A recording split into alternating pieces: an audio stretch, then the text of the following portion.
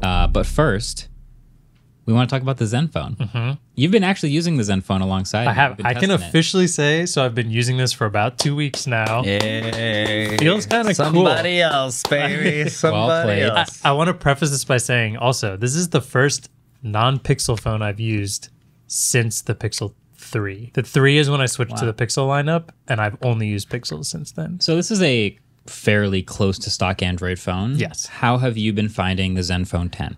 I will start it by saying I really appreciate... Oh, you have all the fun colors. I was just showing too. the colors. What, 5 colors this time? Yeah, 5 colors. Blue, white, black, green, red. Yes. Blue's hot. Blue is hot. And by hot, I mean really subtle. It's really cool, actually. Red is really quite That's bright. warm, yeah. Yeah, I like it. The green is like a bright pine green. Yeah, I've been using the green. I think we kind of were wondering if which one's going to fade the worst. Because remember the Zenfone 9 had terrible fading. I do think this back material is going to not fade as bad. They said they made the material better from last year, right? Yes. Yeah. Actually, I'll They just... said that. Yeah, so I'll start with just my summary of the phone, which is I love the Zenfone 9 shamelessly. It's one of my favorite phones ever. It won my small phone of the year last year. And I could only really come up with maybe 2 nitpicks about that phone. One is it didn't have wireless charging. Right. They added it to this phone. So it's got 30 watt wired, 15 watt wireless. Boom. They did that. Epic. The other nitpick was the back material just faded so hard. I had a red phone within a month. Keep in mind, you own a phone for years. Within a month, my phone was dark and used looking, really Patinaed. used. But not in a good way. Yeah, I'm thinking after a year, 2 years, 3 years, this phone's gonna look crazy. I mean, it probably bottoms off after a while, but that was a legit nitpick I had. This phone still feels kind of the same. It's a soft touch. It's got a little texture to it, but they told me it's a different material. So I said, oh, okay, it's a different material. It hopefully is a better aging, more durable material. And so far that's felt like it's held up to be true as well. So I no longer have anything negative to say at all about this phone. That's it literally crazy. just has the tiniest, littlest nitpicks for me, but this phone is incredible. That's kind of how I feel.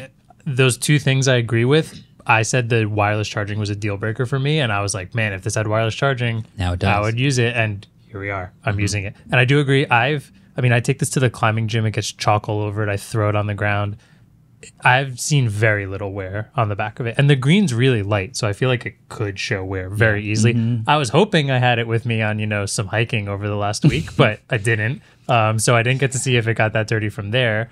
For those of you out of the loop, Andrew, I said was on vacation when we recorded last week, but then his flight got canceled and now it's a different time. It was terrible. So he's back. It was rough. He's back. We're rescheduling it, but we're back. I'm happy to be here. And but so far, like you said, I've loved it. It has wireless charging. The size I'm getting used to because I'm not used to something small, which I think, let's take a minute. We were arguing about this beforehand. What did you say? Someone said on YouTube or right. what? So there were a lot of comments. I don't know if it was from your tweet when it got announced or something, but a lot of people are saying this is a misconception. This is not a small phone.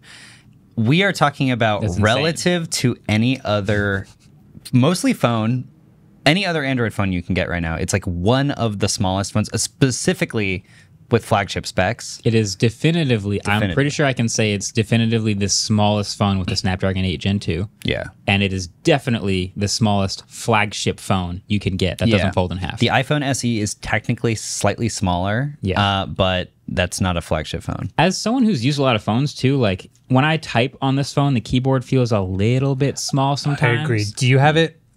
Wait. Before we go forward, I also think one of the complaints of that, though, was comparing it to the iPhone mini.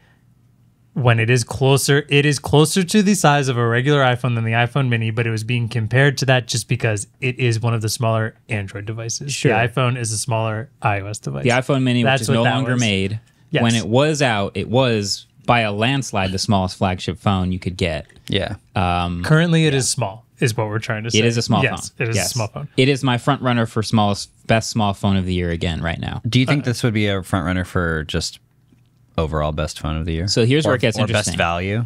So I think yes for best value. $699, right? Yes, the same price as last year. Awesome value. Literally incredible battery life. Yeah. Really good cameras. I think in order to be an overall MVP best phone, it's a little more blurry. Like I think you could argue on impact or on overall like sentiment about a phone. Yes, it's right there. But I would also want slightly better cameras. I would want slightly. I dig the cameras. I think the cameras are good, but I think they're B+ to A- good, where the absolute cream of the crop, the S23 Ultras, the ones that have a telephoto camera, the iPhone 14 Pros, the Pixel Pro, those are going to be a bit better. I mean, it doesn't have a telephoto. I think that's just one thing it's lacking, and it's a small phone, and that would be a lot of room to take up. But it's not like a flagship camera system. It's right underneath one. So it's not going to be the best phone of the year, but it is good at everything it does. It also has a headphone jack on the top. I just want to do a quick rundown of like what's inside this phone, right? Yeah. Snapdragon 8 Gen 2, wireless charging. It's 5.9 inches, 144 hertz, IP68, headphone jack, 30-watt charging, like very durable. It's got basically everything that anyone ever asked for. And the fact that the battery life is so good when it's a small phone. Sense. So I'll say for my battery life, it's the middle of the day. I'm at 47%. That's because I haven't charged it since yesterday morning. It's incredible. Wow. It really is. I'm a day and a half in at almost half battery. Crap. You said 144 hertz. I will mention it is almost never 144 hertz. Okay. So you can put it at auto and it will go up to 144 hertz only when Game Genie has told it that it is playing a game that can take advantage of 124. Not even on like the home screen?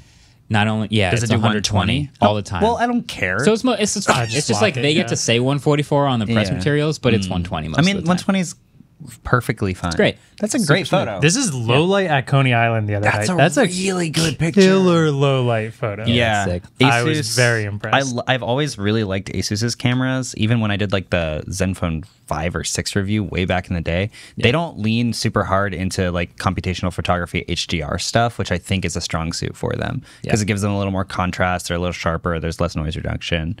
Yeah. They keep it simple. I think they do well in the test every year as well. Like, it is potentially one of the top 4 or 5 phones in this blind, or it gets knocked out by the winner and puts up a fight against it. Which is, I think a lot of people would argue like, oh, so okay, why is it not one of the best flagship cameras? It still has to compete with ultra wide, still has to compete with telephoto, still has to compete with video. It has no telephoto. It does have really, really great stabilization, right? Which should be obvious if you look at the giant camera module. Almost to the point where it's like too finicky about being like, no, you weren't perfectly still. Maybe you should take that picture again. And I'll look at it and be like, that looks totally fine. But now I'm worried about it. I just remember walking around, just taking like handheld video, just like normal, not thinking too hard about it. And I played it back. It was just like normal 4K 30, not even the super smooth mode.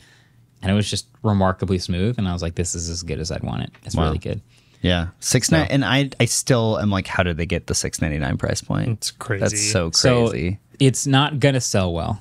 This is my thing is like, and actually Aaron, he made a video where most of his video was about how this phone won't sell well. And I kind of tend to agree, but I am so happy that Asus has continued to spend on and make money or to make the effort to make this phone good and small, because it takes extra work and extra engineering to fit it in a small space and still make it so good. And it's going to be in the US this year. They're actually going to launch it Q3. That's epic. Which is cool. I don't know if it's going to be in a bunch of carrier stores or maybe just 1 or 2. That would be nice. But yeah, it's not going to oversell the big screen, because what do people like buying? Big screen. Big screen. So yeah, I don't know. Claire's using an S10e, and she was like, "I want this as my next phone." S10e is a really good parallel because this also has the fingerprint reader power button. It really is. Oh my god, this is the S10e. Stays with the headphone jack. Yeah, does the S10e also have the corner hole punch cutout? Yeah. Remember the Big Hero 6 wallpaper we used? That's exactly it. Yeah. So that's a good. I think it's a good parallel. Yeah, but overall, love it. It took me a little while to get used to a smaller phone because I've always used bigger ones. My tiny gripes are the fingerprint sensor I miss under the screen, just because when I grab it with my left hand, even though I've used my pointer finger as a fingerprint unlock, it's not great at figuring that out. And then it has that like side swipe thing you can use, but you can only launch apps in it in floating windows, which I just let me open a full screen app from that, because I liked it. It's like a one-handed mode. It's like the quick actions from the side, and you can either do like settings toggles on it, or opening also apps, but they're it'll always only windowed.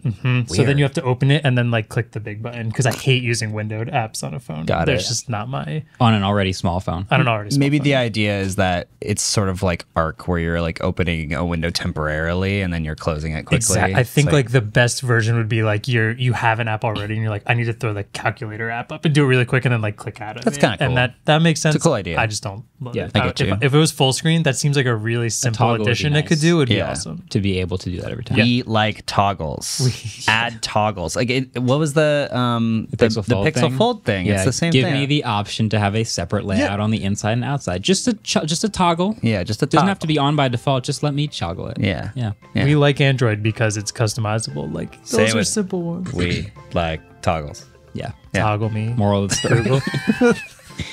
Hey, thanks for watching this clip. We were talking about a whole bunch of different social media stuff on this episode, so now I feel like it would be appropriate. As you like this video, we should figure out what that action is on every other social network. So on YouTube, it's a like. On Reddit, Upvote. upvote. Twitter, it's a like. Twitter, it's a like. It used to be a fave, which it is on Mastodon as a fave. Okay. Mastodon is a fave. A T2 is a T. Is that a T2? Or is that what happens Still- when you T2? Yeah, it's still a like. I think it's Just still a like it. Oh. What's Facebook? Blue Sky? On Facebook, that's the classic. That's the classic Yeah. classic like. like. So Blue Sky. Blue Sky. What? It's a heart, but I think it's also a like. It's probably a like. I don't think it has a Instagram? name. On Instagram, they removed it, so you don't know. It It's just also a says, heart. Many It's a people like. liked this. Oh, it's a like. It's still like It's though, still a yeah. like. yeah, I guess. That's a lot of likes. But See also it. a lot of data. Who I would've mean, that's a thought? lot of smarts, but also a lot of data. Bingo. Let's go. Bingo. Okay. Well, All right. thanks, guys.